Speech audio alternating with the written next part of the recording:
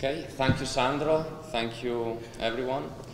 I will swap a little bit the topics from invasive mammals to invasive insect species, and I will talk on Vespa velutina, the Asian hornet. Vespa velutina is an hornet native of Southeast Asia, the yellow area highlighted in this map, and that started to colonize other countries, started to colonize South Korea, Japan, and Europe, where it became invasive. Vespa velutina was accidentally introduced in France in 2004 in the area near Bordeaux, and in just 10 years rapidly colonized nearly the whole France and other European countries. In recent years, the species was spotted also in United Kingdom, Belgium, and Netherlands, for example. If you look to the map, to the predictive map on the left, that was built in 2011 based on climatic data, you could see that the actual distribution is very similar to the predicted one. Vespa velutina started to arrive in Italy in 2012 and started to colonize mainly the western part of Liguria region and the southern part of Piedmont region. The species colonized the Ligurian part of the Liguria regions by spreading mainly along the coastline and along the river beds. One problem associated with Vespa velutina is the diffusion modalities. Vespa velutina could spread by natural diffusion or by passive transport of inseminated queens. Founder queens hibernate in different typologies of materials. Founder queens hibernate in the soil, in wood cavities, in straw. So the human transportation of this material could allow the movement of Vespa velutina of many kilometers from the colonized area. And this is the case for the Veneto reports and for the Tuscany reports, for example. What are the impacts associated with Vespa velutina diffusion? Vespa velutina preys honeybees and preys wild bees, so it creates economic impact on beekeeping and impact on biodiversity, and it potentially could create impact on pollination services associated with the wild bees and honeybees activity. Moreover, the species create nests and colonies of great sizes, often located in urban areas, and this could create alarm and anxiety states in citizens, of course.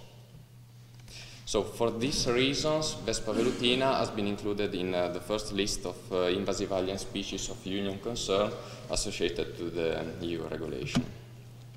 To contain the spread of Vespa velutina, in 2015 started an European life project, Livestock Vespa, with the main aim to contain the population, the spatial containment of Vespa velutina in Italy, and to establish an early warning and rapid response system for the species. The actions were performed mainly in project areas, so mainly in Piedmont and Liguria region. However, some actions are also foreseen for other Italian regions.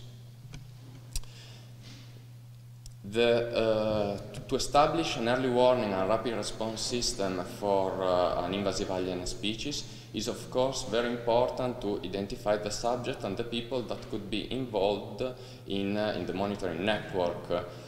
So for Vespa velutina, the beekeepers and the Beekeepers Association are the mainly stakeholders that should be involved. They have, because they have the higher probability to get in touch with the species because of the behavior predation of Vespa velutina that preys honeybees in apiaries. Many other people may be involved, staff of the parks, hunters, firefighters, civil defense teams, that could, people that could receive reports of nests or just see nests on the trees where walking in the environment. And of course, potentially all citizens. I just reported some numbers for Italy. In Italy, there are nearly 50,000 beekeepers with 98,000 of apiaries, and 8 national and 106 regional and local beekeepers associations. Of course, these are the stakeholders that should be involved in early warning and rapid response system on a large area. And just to visualize how they are important, I just displaced 98,000 random points in the Italian boundaries to simulate the 98,000 apiaries that are present in Italy. If we look in details, this is an impressive cover of the Italian territory. And in this example, the mean distance between each point is 800, nearly just 800, 900 meters. And this is a really dense network. Of course, this is a simplification because are random points. However, veterinary services have the exact position of every apiary and know exactly the name of the bird of the beekeeper. So it's not so difficult to create an extensive, a wide early warning system for these species. How the beekeepers should be involved? They should be involved by report the presence of hornets in apiaries, by report the presence of nests, and by placing monitor bottle traps for hornets. These are normal activities that beekeepers already are doing in Italy, and so it's not an extra effort for the beekeepers. However, we should pay attention to the false reports. You could see that false reports could arrive to 76% of all the received reports. This is a big value. So what to do next? What to do after the detection of adults and after the detection of nest of Vespa velutina? Well, after the detection of adults, it's very important to find the position of the nest. So to remove the nest before the starting of the reproductive period of the species that starts in September. The Livestock Vespa project has, to solve this problem, developed an harmonic radar able to track the hornets when flying back to their nest. In this system, we trap the hornets, we place a little tag of 19 milligrams on the thorax of the hornets, and we release them. Here I place a little video I will show you after. The hornets are able to fly without any problem. They are able to catch honeybees in front of the eyes, and they are able to, with the tag, to bring the honeybees back to the colonies. And we saw that tagged hornet, tagged hornet could maintain the tag up to 10 days. And this is the result of a monitoring session. We catch hornets in the apiaries, the yellow dot, release them, and the blue dot indicates the position of the radar, and the red dot the position of 2 nests that have been discovered with the harmonic radar. If you see, the tracks of the hornets go in direction from the apiaries to the 2 nests. And here you could see the tagged hornet on top of a nest surface. After the detection of the nest, it's very important to remove them before the starting period of the reproductive period of the species. So we train people to remove the nest in safety. We create collaboration with civil defense team. We create a collaboration with firefighters teams to maintain the strategy after the end of the project. And these are some first preliminary results of the containment strategy. If you see on this image, the number of the nests increased in an exponential way from 2013 up to 2016. We start control activities with the livestock Vespa destroyer teams in 2016, and this year we recorded a lesser number of nests than the year before. These are preliminary results. We should look after many years of control activities, but it's of course encouraging. And this is the expansion in Liguria. We recorded a lesser new colonized area than the year before. So it is important to continue the control strategy for the species. It is very important to establish an early warning and rapid response system, at least in nearby regions, and the harmonic radar could dramatically change the scenario in the new invaded area where the nest could be easily detected and removed. So I want also to show you a little video.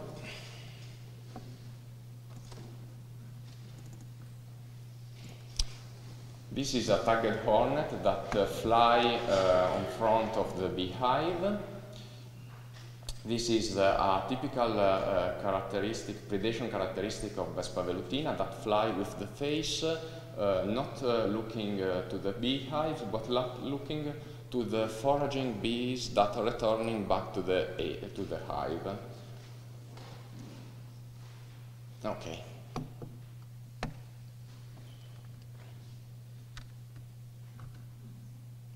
Okay, thank you for the attention.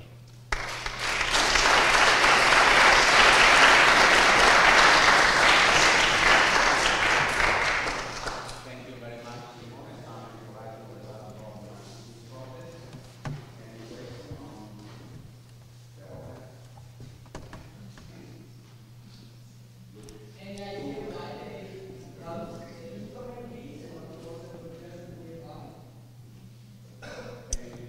Any idea on? Why the bees that are coming in towards the nest and not the ones that were there close by? Why does That's because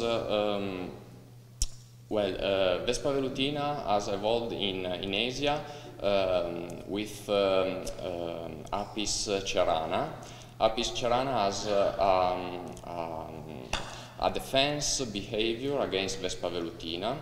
If Vespa velutina in Asia go to catch the bees on the hive, Apis cerana create a hit ball. How you say? You create a ball around the hornet, starting to increase the temperature with the wings and kill the hornets. Here they catch hornets. They catch honeybees that they are returning back to the hives, so they have not this problem of being killed, and this behavior it's maintained also here in the invaded area. Okay.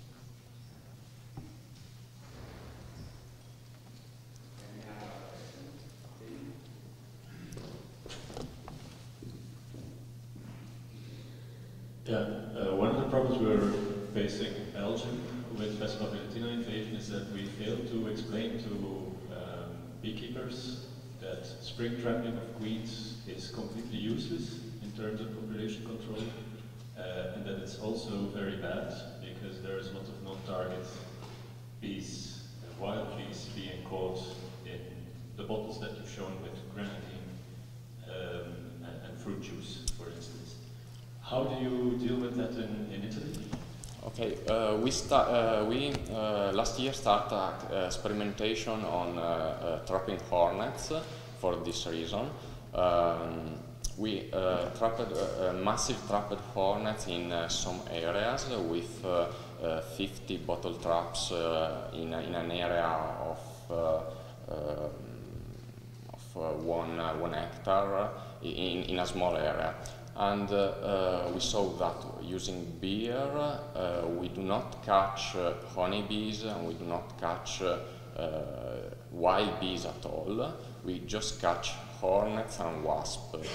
And the intensive spring queen trappings produce a reduction of the number of nests that will created the species will create the following year, and a reduction of the damage to the beekeepers.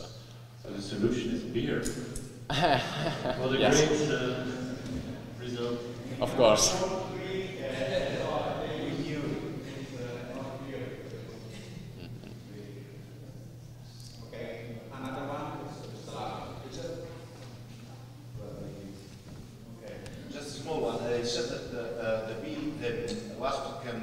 The owners can be followed for up to 10 days after the installation of this. Yes.